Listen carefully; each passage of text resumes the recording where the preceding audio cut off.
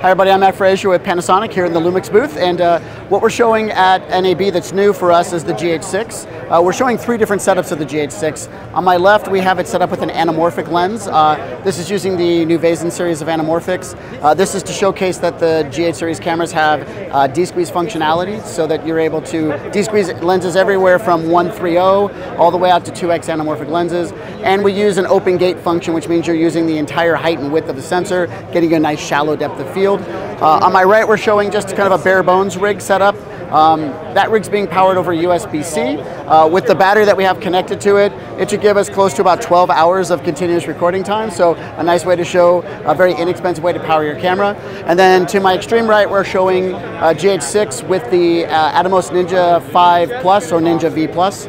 In that configuration, we sort of are leaking some information that we were approved to leak. We're actually showing it operating with raw output to the ATOMOS Ninja V, which we've promised in a later firmware update. This is now showing you 120 frames per second, 4K raw, which is awesome to be able to do. And then just a little tip, if you go into the menu of this, you'll actually see we're going to do 24, we're going to do 30, we're also going to do 60. So those are sort of a leak we're giving the public here at NAB right now. On top of that, remember the cameras can do 5.7K video at up to 60 frames per second, and they can do ProRes video internal recording and have amazing image stabilization. In fact, we're stabilizing this anamorphic lens right now. Please feel free to come by the Panasonic booth if you have more questions, or check us out on Panasonic.com.